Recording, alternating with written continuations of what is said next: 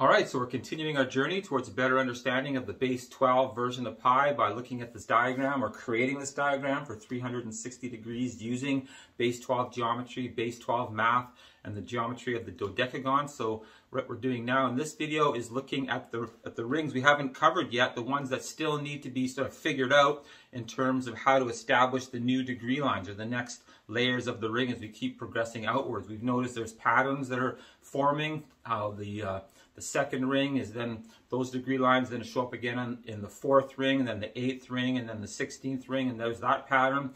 Then the third ring is generating sections of 5 degrees, and then that pattern, the 3rd, 6th, 9, 12, and 15th ring, that pattern continues on. And then the 5th ring is dividing the circle up into 3-degree sections, and that shows up again on the 10th ring, and also the 15th ring. So now we've looked at the 7th ring already, and then the 8th and 9th already been taken care of, the 10th.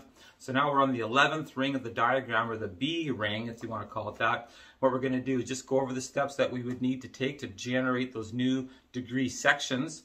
So we know again that we're going to be able to twin the degree lines that have already been established at the very beginning, the 15 degree line and the 7.5 degree line. So we do our same procedure of marking the outer ring, setting our compass to that length, and then what I'm going to do is put some little cardboard circles there just to note that we can draw those circles.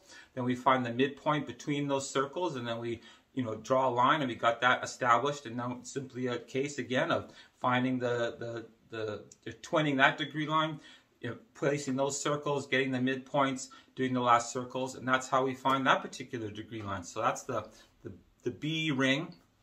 Then the 10th ring in base 12, or the 12th ring in base 10, that one's taken care of.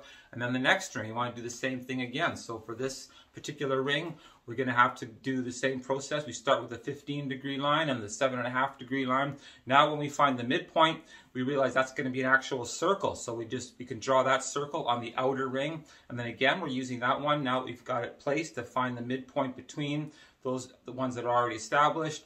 We find those degree lines, and then we're able to twin those degrees, find the place where the next little cardboard circles are going to go. Then we draw those ones, again, find some more midpoints, and we're able to finish off and have all those little cardboard circles in the right place. So the next ring in the diagram is the 14th ring, and those degree lines were already established on the 7th ring of the diagram, and then after that it's the 15th ring. So we're going to get into those degree lines and look at all the math in the next video. Hope you can join me for that. Thanks for watching.